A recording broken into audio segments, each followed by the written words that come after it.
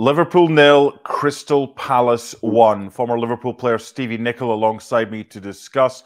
Stevie, how damaging could that be for Liverpool's title challenge? How big a damage do you want? I mean, the title's gone. You know, you can't lose at home to Crystal Palace, who are just above the relegation zone. If you want to win the Premier League, I mean, Liverpool are in a position before this game where they couldn't afford to drop any points, never mind lose a game. So yeah, I mean, is it damaged? I would suggest it's broken, not damaged. I can't see how Liverpool win the league now. They're going to have to rely on everybody around them, not just losing one game, but dropping more than a loss and a draw. So 6 games to go. I think it's gone. I think today is gone. And ironically, the last time, or previously, Liverpool had blown a title challenge against Crystal Palace a few moons ago, and it seems like they've done it again today. Crystal Palace were excellent. That has to go on record. I thought they defended stoically, heroically, and they had a bit of luck. But you look at Liverpool's chances and chances and chances. Is it bad finishing, or is it good defending, or is it a bit of both? Well, the chances you're talking about, it's about finishing. Listen, I don't disagree. Particularly in the first half, Liverpool were awful, but a lot of that was down to what Crystal Palace were doing. But in the second half, when you have, I'm thinking of 4 in particular in the second half, where this is down to bad finishing. Darwin Núñez hits Henderson from 4 yards. Jota should have scored as well after coming on. He's 5 yards, 6 yards out. Hits a defender. Mohamed Salah should have scored. And of course, Curtis Jones, that the whole stadium couldn't believe. Clean through, middle of the goal, goalie to beat, and puts it about 5 yards wide. I mean, we're talking about 4 chances that there's no question should have been sitting in the back of the net. But to just point the finger at that wouldn't really tell the story. You know, there's one thing to lose a game missing chances, but there's another thing to lose a game when you're going for a title and you produce such a horrible performance, because that's what it was. Yes, they had opportunities, but in general, they weren't good. Too many giveaways, too many bad decisions. Obviously, the execution missing with the chances.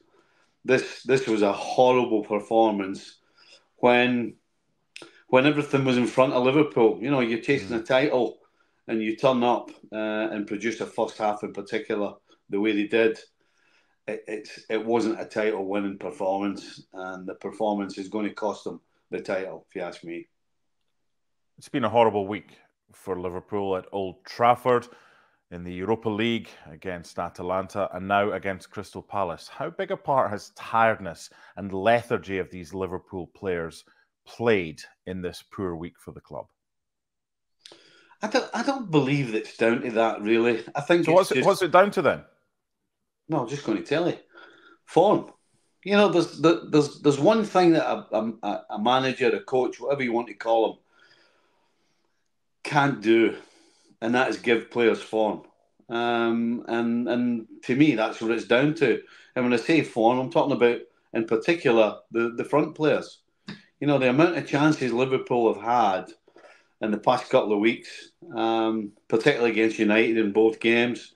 We're talking about today. You know, to win games and to win titles and to win trophies, you need particularly your front players to be in form. And right now, you know, I just rattled off 5 minutes ago 4 opportunities from 4 different players, and not one of them hit the back of the net. I mean, that's just down to form. And the problem, the truth of the matter is, right now, in front of goal, Liverpool are off form, and you can't win titles being off form at this time of the season. It's not possible. Individuals that you can point the finger at, or is it a collective effort here? Listen, they lost as a team. I don't think there was anybody today for sure that covered themselves in any sort of glory. Every single one of them was guilty of making mistakes today. And as I said, particularly the front players with the opportunities. Horrible day. And again, years to come, like previous years, this will be a day that's looked upon as the day that this year's title was lost. When you look at the injuries that Liverpool have had, and Mohamed Salah picked up that hamstring injury on international duty with Egypt, he's not come back the same player. The effort's there. It's just, I don't know, Stevie, you played the game. When you feel like you're not going to miss, then everything goes in. But for him and for Darwin Nunez, and Jota's been injured and he's come back, and Luis Diaz has helped as well. It's one of these, if you're in a three-horse title race, you need everybody to be on their top form. And ultimately for Liverpool, they've just stopped short. Is it injuries or is it other things that have stopped them from not being able to put the ball in the back of the net, as you've mentioned, with regards to that form in front of goal? Well, I've kept using the word form, and I'll use it again. You know, if you play with a front three, you can probably carry one if one of them's not on form.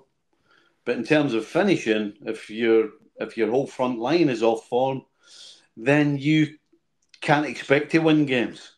I mean, that's just the bottom line. Your front players are paid to score goals. Your front players are paid to produce.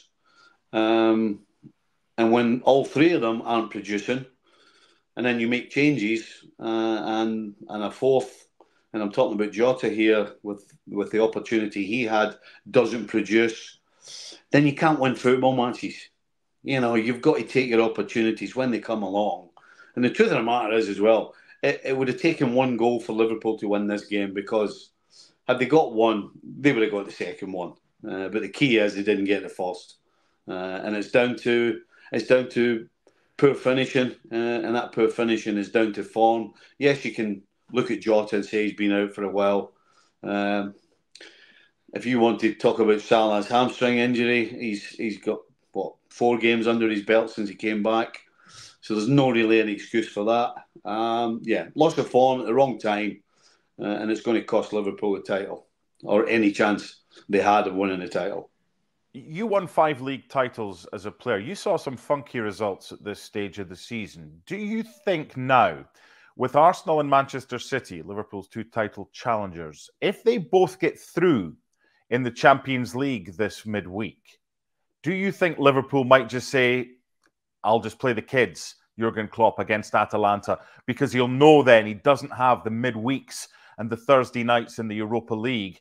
Or do you think it's a case of, right now, all the eggs go into this basket against Atalanta to try and win in Bergamo, and then Fulham next week will take care of itself? What do you think will happen this week? Well, I don't think he has any choice. He has to go and win at Atalanta. He absolutely can't think anything other than the title's gone. And so it has to be full steam ahead against Atalanta. You know, he can't. His mindset will be that both Arsenal and City aren't going to lose between now and the end of the season. They might draw, but that doesn't do Liverpool any good. So right now they have to produce an incredible performance in the Europa League if they want to go through, and that should be the only thing he's thinking about. He obviously has to get over today, and he has to find a way of geeing his players up, particularly the front players, and getting some confidence in them to get some form back, because they're going to need 3 goals at the very least to stay in the tie, and they're going to need probably maybe 4, unless it goes to penalties, to actually win this thing. So when you've got a front line that's off form, a front line that can't seem to buy a goal, that's a tough ask. But it's going to be an incredible job to get his players lifted between now and that game in Atalanta. Let's wrap this up. I want to talk about the Liverpool defence. 23 times this season, Liverpool have gone 1-0 down. You want to be in a position where you just need one chance to take it and to win 1-0. That's very difficult when 23 times you find yourself 1-0 down, and no clean sheet at Anfield since the Manchester United game. How big an issue is that? Defensive issues with Alisson hurt and Virgil van Dijk changing partners all the time at the back, compared with the issues up top? Well, it's a classic line. I think it was Fergie that said it. And it's really simple. Defence wins titles. And if you let the opposition go ahead 23 times in one season, that tells you where your biggest problem lies in terms of the whole season. So, yeah, defence wins titles. And when you go behind 23 times in one season, and we're not finished yet, then you're not going to win the title. Simple as that. Liverpool 0, Crystal Palace 1. Palace with a huge 3 points, a super goal it was as well for Eze in the first 20 minutes of this game. And what a difference Olise and Eze playing alongside Mateta makes. Big 3 points for Palace, but for Liverpool, a day they'll want to forget. Bye for now.